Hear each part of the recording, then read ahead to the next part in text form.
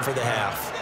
And now a throw on first down there, but it's incomplete. And with apologies to Dylan Thomas, apparently they're not going to go gently into the half. They're still out there firing haymakers. They took a chance on a deep ball there, but it winds up incomplete. Going deep here for Allen. And he knocks the ball away, and it falls incomplete. But based on the last two play calls we just witnessed, the word conservative is not in their playbook. Incomplete, and then they decide to throw deep from this point on the field.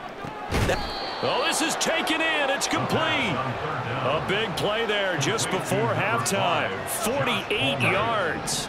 It's a gain of 48 yards. The final shot before the break for Herbert. Now a deep one for Johnston. And he whips that one incomplete there. So we've reached halftime here in what is quick. Well, you can't skip halftime on Sundays, but you can right here. So it's over, and on to the third quarter we march.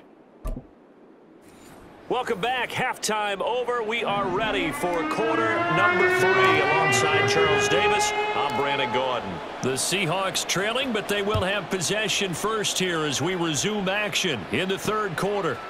Dallas now to return it from his end zone. And ultimately cannot get this out to the 25-yard line as he's dropped at the 23. The Seahawk offense set to go to begin this third quarter. We'll see, Charles, if they had a chance to hit the reset button at halftime. They have not scored. They're facing this big deficit. And if they're going to come back, it's going to have to start right now. Yeah, and for them, it's not dwelling in the negative because, yes, they were totally ineffective in the first half. But we've seen many games that have flipped around in the second half. It all starts with this drive right here. They get something good going, put some points on the board, they begin to have hope. Well, there have been a ton of sacks. They were just trying to